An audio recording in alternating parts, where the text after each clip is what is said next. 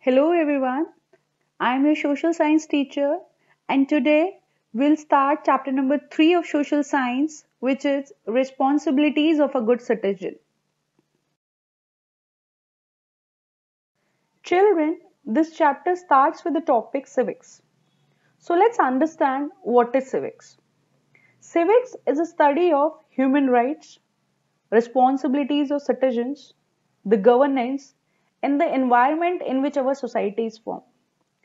Okay, I read 4 points here, children. Let me explain all these 4 points one by one. First is we study about human rights and civics. What are human rights? Human rights are the rights which are inherited by all the citizens of country. Okay, and they get these rights irrespective of their color, religion, caste, or language they speak. Okay, some examples if we'll see of human rights are right to freedom, right to education, right to justice, or right to equality. These are some rights. And if I explain right to equality, children, it means that every citizen of a country is equal, right? Every citizen is equal before the law. There will be no discrimination on any basis, on the basis of religion, race, or caste. Okay, everyone has a right to avail equal opportunity according to this right. So, we study about these rights here in civics. Second, responsibilities of citizen. We all are the citizens of country India, children. We all enjoy fundamental rights or basic rights given by the government. But along with these rights, we have certain duties also towards our country. Okay, some duties we have towards our country or our nation. These duties are responsibilities. Now, what are these? These are like keeping our areas clean, helping others, abiding the laws, rules or regulation formed by the government, protect public property, or respect a national anthem, national flag. Right? So we study about these responsibilities in civics. Third, the governance. What is governance? Governance means how a country is being governed by the government, how a country is run by the government. We learn the process and the functioning under governance, right, children, right? And if I talk in simple language, governance means decisions and the actions of the people who run our country. Okay, so we see this governance in civics. And let me give you certain examples also of good governance seen in past. Examples are like good infrastructure, amples of opportunities for the employment, and the better policies they have formed. Right? Fourth, the environment in which our society is formed. Children, environment plays very important role. Environment means surrounding. Environment and surrounding, they affect everyone. They affect us, they affect policies, politics, market, right? So it is very important to understand environment. So we study about environment also in civics.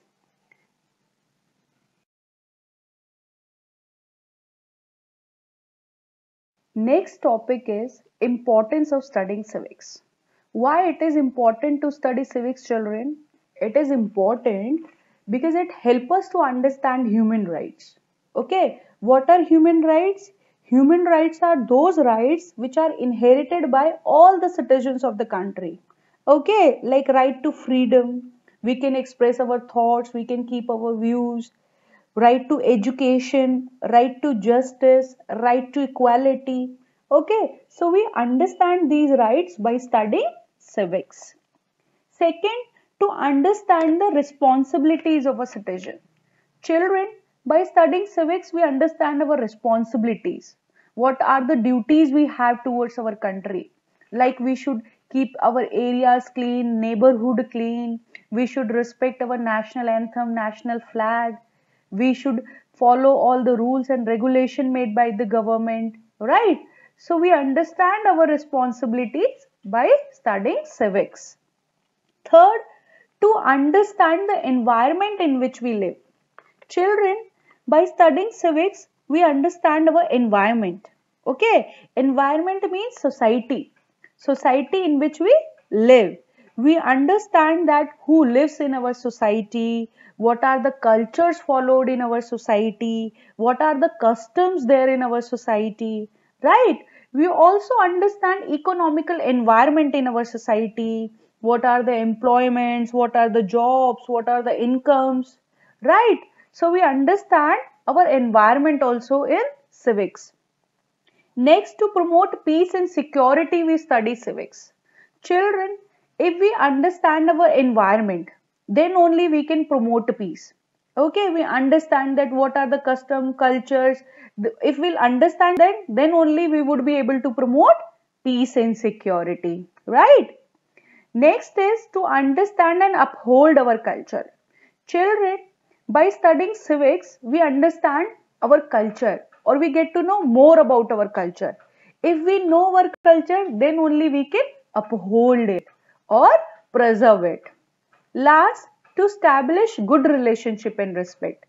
Children, if we understand all these rights, all the responsibilities of the citizens, then only we can establish good relationship. Okay? So, by studying civics, we understand all these things. Next is civic sense. What is civic sense? Civic sense means social ethics, children.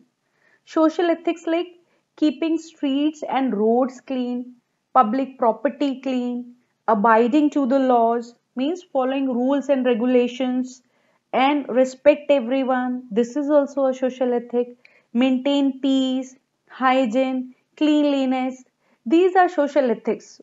Okay, if you follow these things, if you respect everyone, if you keep your property, public property clean, if you maintain peace, that means you have good civic sense. Okay, and if you throw waste on roads, if you park your vehicle on the middle of road, that means you don't have good civic sense.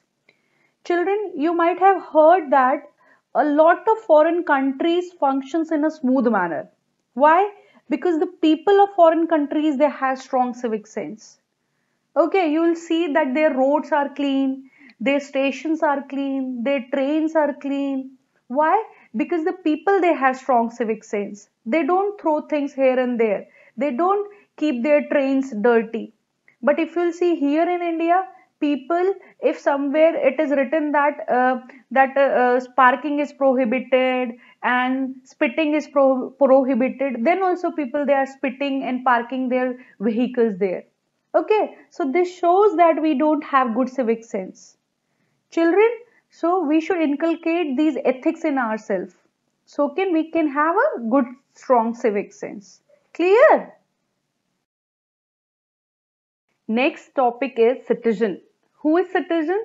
Citizen is a person who is a member of a particular country. Right? Like we are member of country India.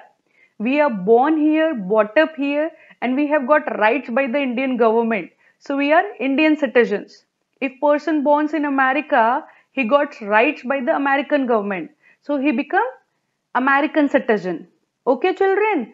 Citizen is a person who is a member of a particular country and who has rights given by the government because of being born there. Clear?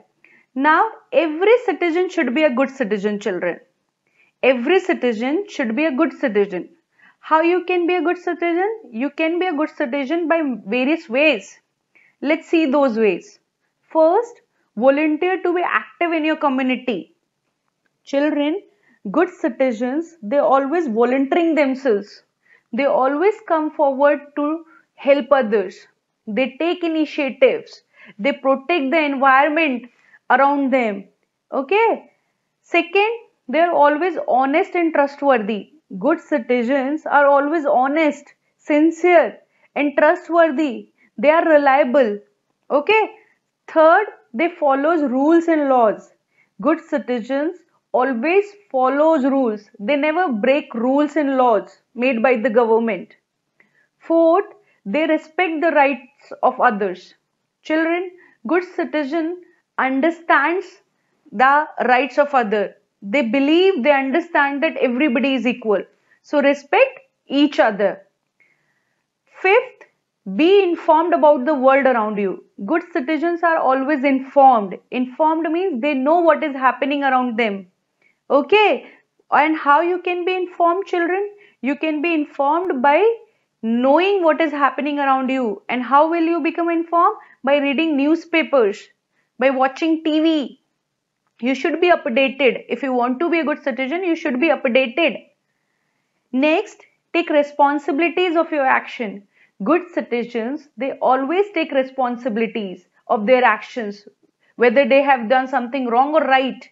They should not be like if they have done something wrong, they will not take the responsibility. They always take the responsibility, whether it is right or wrong.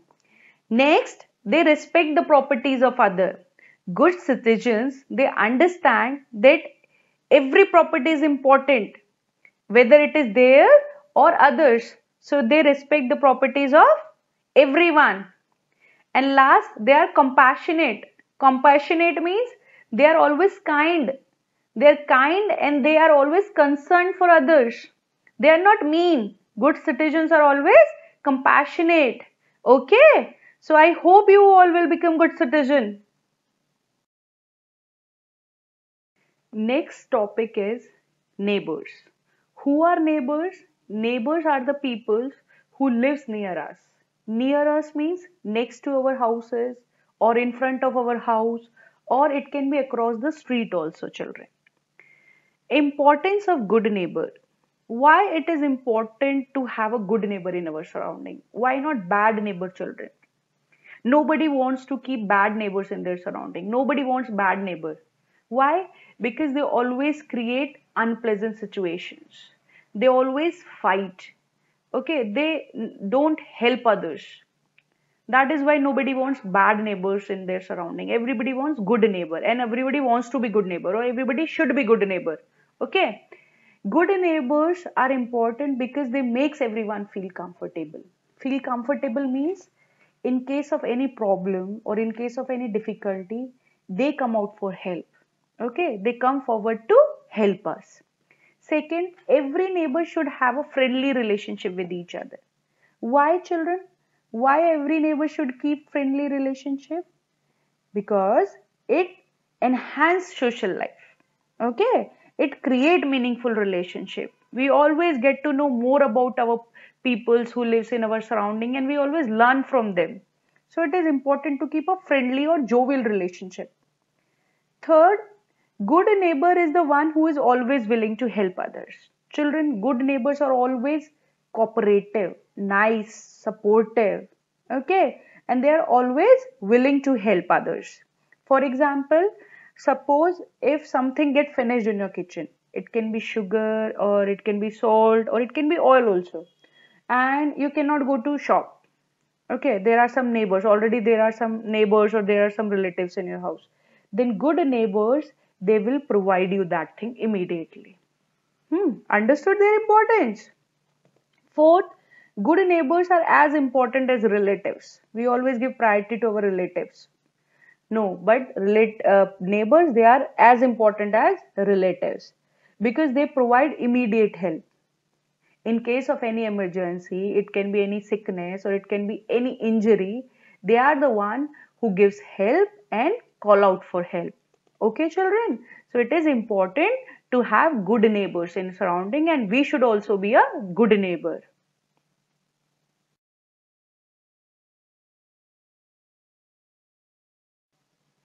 Responsibilities of a good citizen. Children, every citizen has some roles and responsibilities towards their nations or country. And one of the responsibility is participation in election. Everybody should vote. Okay. Elections, they are held in every democratic country to select the government. Democratic country means country where people choose the leader. Okay, where people choose the leader or government. So elections, they are held in every country to select the government. And why we select the government? Because selected government upholds the need of citizen. Upholds means take care of the needs of their citizen and runs the country smoothly. Okay. Next is importance of voting. Children, Every citizen who is above the age of 18 has a right to vote. Now you all are not 18, you are below the age 18, but once you will turn 18, you will get this right and you should vote and you have to vote, okay? Voting is important because it gives us right to voice out our choice, children. Right to voice out our choice means in voting you can vote the candidate of your choice, okay? Second, we should vote responsibly since the country's future lies in our decision. Children, we should always see the deserving candidate, the candidate who is doing work for the people, who is not lying to others like we will do this, we will do that. But as of now, they are not doing anything. So we should check it properly because it is in our hand. Future of the country is in our hand. So we should see who is deserving and who is non-deserving. Third, voting gives a sense of empowerment to every individual. See, voting gives sense of empowerment. It makes us understand that we are also in the process of decision making. Okay, so it gives us sense of empowerment. Fourth, if we do not cast our vote, corrupt official will misuse our vote illegally. Children, if we'll not cast our vote, suppose, means if we think that, oh, our vote doesn't matter, one vote doesn't matter, then what will happen?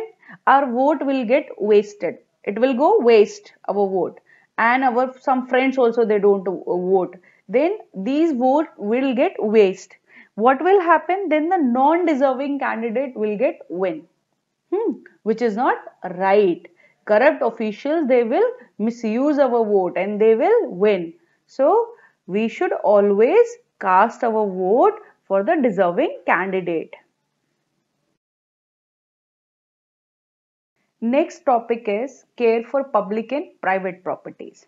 Children, there are many properties which are common to all of us living in the society, like public roads, places of worships like Gurudwara, Mandir, church, mosque, libraries, school, public transport. Okay, these properties are created from the income collected from the public. Means these properties are created from our money, which we give in the form of taxes. Okay, we give many taxes, children. We give service tax, income tax, road tax. So the money which we give in the form of taxes are used to create these properties. So such properties like these are called public properties. No one or no individual can claim ownership over these properties. These are for everyone. These are for all. Okay. So we should take a very good care of these properties. We should not damage these properties. Second property is private property. Properties like scooter, car, jewelry, houses, which we bought from our personal income, from our personal money, are called personal properties. Okay, we possess individual rights over these properties. Nobody can use these properties or these things without our permission. Okay, so there are two types of properties, public property and private property. Public properties are those properties which are created from our money, which we give in the form of taxes. And private properties are those properties which we bought from our personal income. Clear? Children, we all take very good care of private property. All the things which belongs to our family, we take very good care of it. But when it comes to public property, we all ignore. We don't pay attention, like it doesn't matter. It is not right, children. We should understand that public property is important too. We should take care of public property and should not damage it. Why? Because it is meant for all of us to use. Right? Any harm to public property is a loss to all of us. And we will have to pay more taxes to repair it or to replace it. So we must learn to take care of public property. Right, children? Now let's see how we can take care of some public properties. First, school property. Children, a school provides facilities that are used by children and teachers. It is a property which belongs to all of us. So how we will take care of it? We should not scribble on the school walls, children. We should not scratch the desk. Children should not write their names on the desk. And always they should throw waste in the dustbin. All the waste, wrapper or litter should throw in dustbin. And children, they should always switch off the fans and lights when they are not in use. And the playground of school should always be kept clean. By this way, we can take care of public property, this school property. Right? Now, second is public transport. Children, buses, trains, planes, they are public properties. But what we have seen that some people, they try to damage the seats of buses, trains, they tear the seat covers, which we should not do, scribbling the names on the painted area. This is not right, children. We should always sit on allotted seat. If someone is doing something wrong, we should inform the concerned authorities. We should not spit in buses and trains, children. Bus stops and platforms should be kept clean. This is our duty, right? Third, monuments. Children, monuments are historical buildings. They are very important. Why they are important? Because they help us to understand about our past. They are important part of our heritage. We should understand that we should not damage them. Okay, huge amount of money is spent on these monuments every year for their maintenance. But some people, they are least bothered. They write their names on them. This is a very wrong act, children. We should not write our names. We must not damage this property by scribbling or writing. We should not throw waste around these monuments. Always use trash bin. Everybody should use trash bin. Okay, and if there are any instructions mentioned there, we should follow all those. Right? Now last, park. How we can take care of park? Children, we have seen that we see people of all the ages in park. All come to park. Some they come for walking, some they come for exercising, some they come for playing. So it is a very important place. And we have seen that parks are always beautiful. They have many flowers, they have many slides, benches, swings. So we should not destroy any of these things of park. We should not pluck flowers. We should not damage benches. We should not throw rubbish and wrappers in the park. Okay, we should only utilize a path which is meant for walking, for walk, and playing area for playing. Right, children? Some people, they come with their pets in the park, but they should take care that the litter of these pets should be collected by them only, and it should be thrown in dustbins. Right? By this we can take care of public properties.